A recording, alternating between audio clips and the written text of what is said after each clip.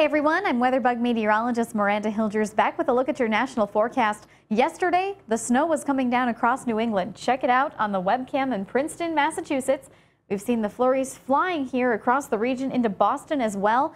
Seeing quite a bit of snowfall, making for slick travel yesterday evening. Now the storm pulling offshore, and we don't have to worry too much more about additional snow. Reports coming in around the New England area, around the Boston area, of nearly 4 to 5 inches in some spots. So, of course, we saw hefty snows here back towards Connecticut, 2 to 3 inches as well. That's all coming to an end, and we're turning our attention back to the west for our next big weather maker that could make for travel headaches across the upper Midwest and Great Lakes as we move through into the weekend. Here it is on the satellite and radar into western, southwestern Canada, moving across the border as we go through the rest of the day today and into Thursday afternoon.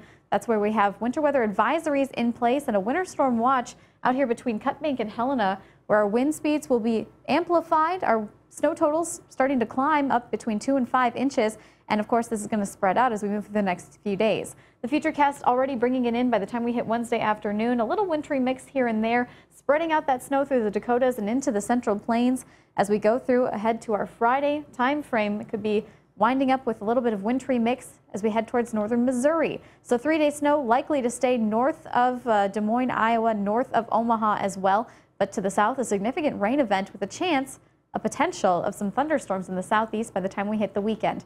Here's a look at the temperature trend showing that cold blast being brought down by the storm system. All of the heat builds into the east, and temperatures along the Atlantic coast rise briefly before this cold blast arrives as we head into next week. So temperatures today feeling warm in the midsection of the nation, but the cold air is advancing already with highs out towards Billings pulling into the 40s. Denver still well above average into the mid-60s. Here's a look at your lows tonight.